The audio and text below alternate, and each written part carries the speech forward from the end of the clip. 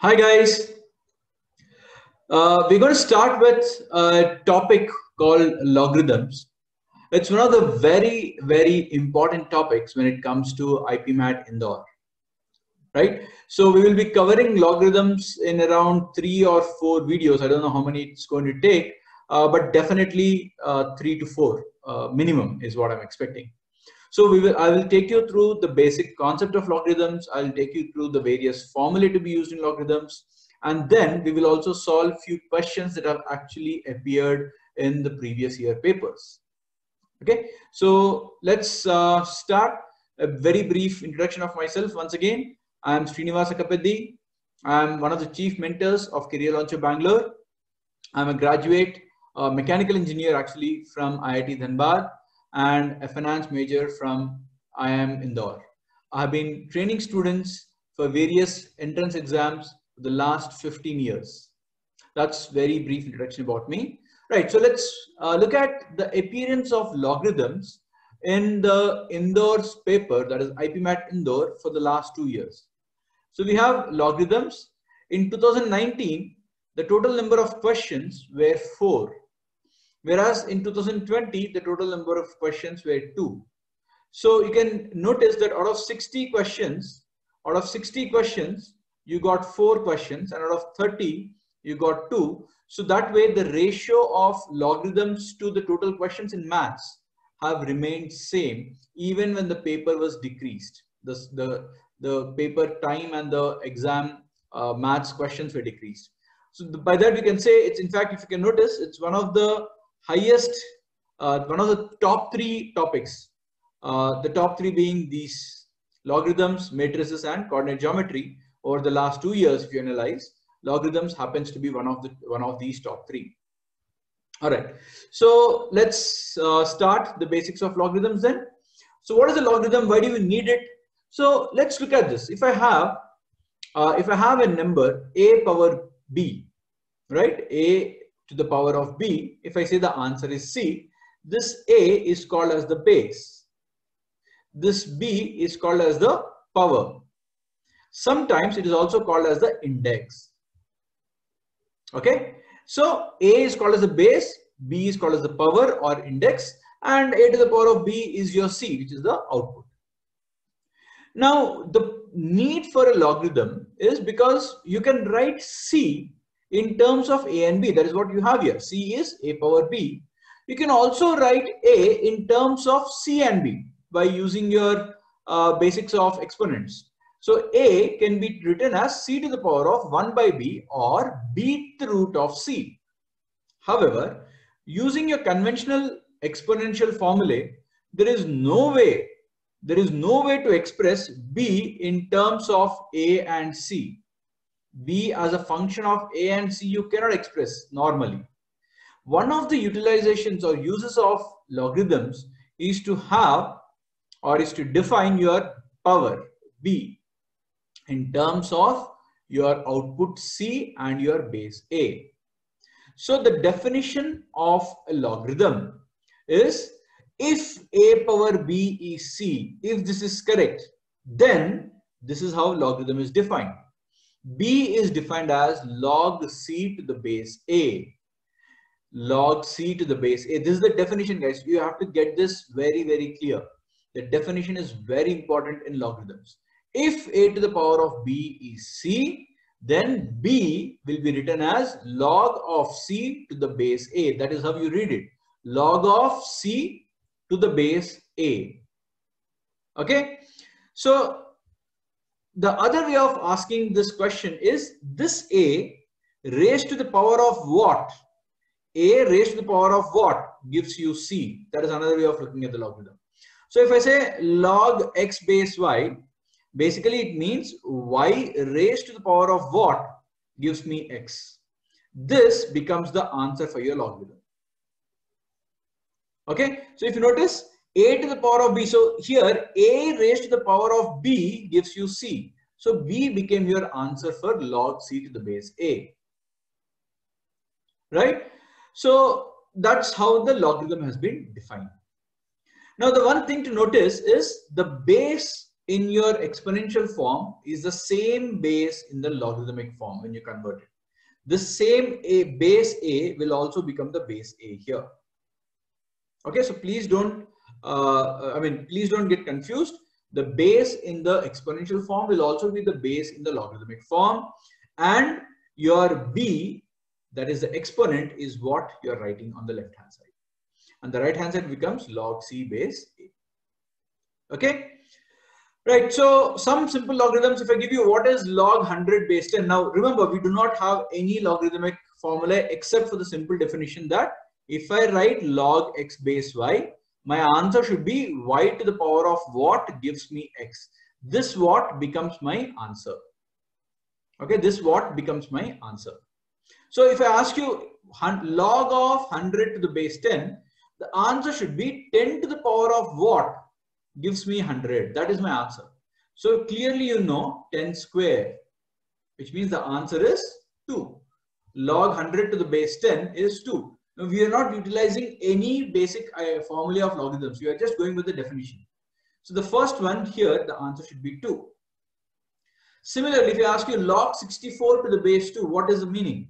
It means 2 to the power of what gives me 64. This is your answer.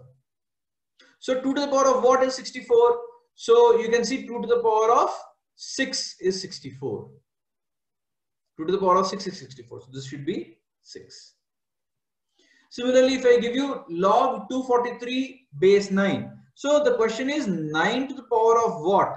This one gives me 243. And you can see that 243 is not exactly as the power of 9, because 9 power 1 is 9, 9 square is 81, and 9 cube is how much? It is 729. So 243 does not come in powers of 9. Then what do? Write this 9 as 3 square into this box. Okay, so this will be equal to 243. Now 243 can be written as 81 into 3, which means this is 3 power 4 into 3 power 1. So it is 3 power 5. Okay, so now you can say this is what your answer is. Let's say this is A. So 2A equal to 5, or A equal to 5 by 2. Very clearly A equal to 5 by 2. So 9 raised to the power of 5 by 2 gives you 243. That is the way you need to understand. One last example.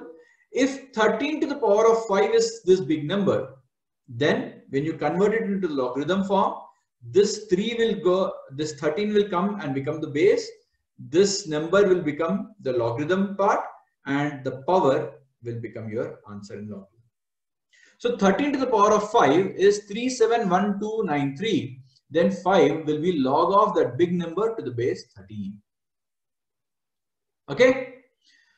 So this is basically what you have to keep in mind. Okay, this is small error. This is actually b to the power of c. B to the power of c. It is not b into c. Anyway, moving on. Now, when is a logarithm defined? Now, this is very important again. There are a lot of traps which are created in the question paper based on the definition and the when is it defined. Now, logarithm, this log of c base a, writing this is only valid when b and c are positive, not even 0. They should be positive, and your base cannot be equal to 1. So log of two numbers x base y, this is only valid if, remember, this is only valid if both your numbers are first positive and your base is not equal to 1. Otherwise, this becomes invalid. Okay, so please keep this in mind. It's very important, and there are a lot of traps, as I mentioned, that questions can lead you into wrong answers if you don't remember this.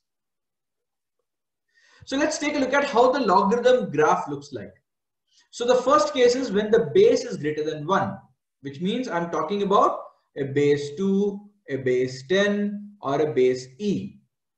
Base logarithm to the base e. Now what is e? E is an irrational number. Please remember. E is an irrational number and the value starts with 2.7 and it is a non-terminating, non-recurring decimals. I hope you remember this. All non-terminating, non-recurring decimals are irrational. So E is one such number. It is 2.7 and it is non-terminating. It keeps going on. Some other digits will keep coming in. To be very honest, I don't remember anything more than the first digit. You don't need it. So 2.7, 1 I think, and then something and all. Anyway, so that's your irrational number. So log, when you write to the base E, anything to the base E, sometimes they also write it as ln. Ln by definition, see, ln by definition means it is base E. Ln means you don't need to write E again. Whereas if it is log, normally if nothing is mentioned, it is taken as base 10. Otherwise, any other base like log 2, log 3, log 100, all of them will be log only. But ln is a special case. This means your base is E. I don't need to write E anymore. It is understood. Ln means base E. It is also called a natural logarithm. This ln is called natural logarithm. Now we don't need to understand why this is called natural logarithm, what is log and why is it different from ln, apart from the base differences. Let's not get into that because that is not required for you. But right now we need to understand the graphs part of it. So if it is any graph, basically goes somewhat like this. It starts from negative and actually it starts this way, you can see. And they all become 0 when your x is 1. All of them become 0 when your x is 1. As long as your base, remember, as long as your base is greater than 1. And then depending upon what your base is, 2 or E or 10, the graph will keep going like this. Which means the higher the base, the steeper, the gentler the graph is going to become. The smaller the base, the steeper the graph is going to become. Okay, so you can see 2 is more steeper than E, which is steeper than 10. So if it is 100, it might probably be almost like this. You know, it's going to be in this shape. So if I want to draw a graph, the basic shape, I will write it here, will be like this, where this is your 1. So this is the case where your base is greater than 1. In logarithms, there are two graphs that you have to keep in mind. What happens when the base is greater than 1 and what happens when the base is less than 1. So remember, base has to be positive. So there are two cases. One is greater than 1. The other case is between 0 to 1. And when the base is between 0 to 1, the graph becomes interestingly in this way. Okay, so you can see that at 1, again it becomes 0, but earlier this was the graph. At 1 it is becoming 0. So it was like this, correct? It was this way. So between 0 to 1, so if this is x equal to 1, between 0 to 1, your graph is negative, which means log output is negative. And after 1, it is positive. Here, till 1, it is positive. And after 1, it is negative. That is what happens when your base is between 0 to 1.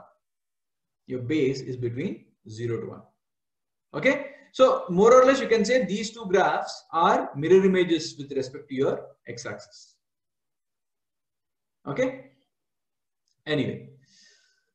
So now the next thing which we will be requiring in some questions, again, this is not very commonly asked what we're discussing in this slide. It's not very commonly asked, but it makes sense for you to remember this. There is an expansion for logarithm. Now, what is the expansion here? It is given by this formula. Log of 1 plus x base E is given by x minus x squared by 2 plus x cubed by 3 minus x power 4 by 4 and so on up to infinity. So the series goes on to infinity. But please keep in mind, this is only valid when x is like this. This is only valid when x is like this. Now x cannot be minus 1 because if x is minus 1, this becomes 1 minus 1, which is 0, and logarithm of 0 is not defined. I already told you, if I write log a base b, your a should be greater than 0. So if I write x as minus 1, this entire logarithm of, this thing will become 0. So log of 0 is not defined. Similarly, if I write 1 minus x, so you will replace all x with minus x. So even powers will not change, so they will be as it is. But odd powers now will get an extra negative sign because of x being replaced with minus x. So this is what is the formula. And again, this is only valid when x is in this range. Please remember, this expansion is valid only for the range of x mentioned. You cannot use this expansion. You can't say what is log of 7. You can't write it as log of 1 plus 6 because 6 is not falling in this range. So you can't write it as 6 minus 6 square by 2 plus 6 cube by 3. You can't do this. Okay, you can't write it because 6 does not fall in your region. So when your x is greater than 1 or less than minus 1, there is no such possibility of writing your logarithm. The last thing, which is not directly related to logarithm, but we are looking at expansion, it will be helpful for you to remember, is the expansion of e power x. E power x expansion is 1 plus x square by 2 factor. So this is factorial. Factorial means 1 into 2. 3 factorial means 1 into 2 into 3. 4 factorial means 1 into 2 into 3 into 4. So n factorial means 1 into 2 into 3 into up to n minus 1 and finally n. Okay, so this is again an infinite series. In this case, it is for any x. So your logarithm expansions are only for minus 1 to 1, whereas e power x expansion is for any x. Right? So this, those of you who are interested, you can look up something called as Taylor series and Maclaurin series. Okay, so Taylor series and Maclaurin series, these basically are the origins for the expansions of your log x or log of 1 plus x and e power x. Now remember, please remember, log x has no expansion. It is the expansion of log of 1 plus or minus x. This does not have any expansion. Right? So that's about the introduction of logarithms. In the next class, we'll actually be looking at the formulae for logarithms. See you in the next video, friends.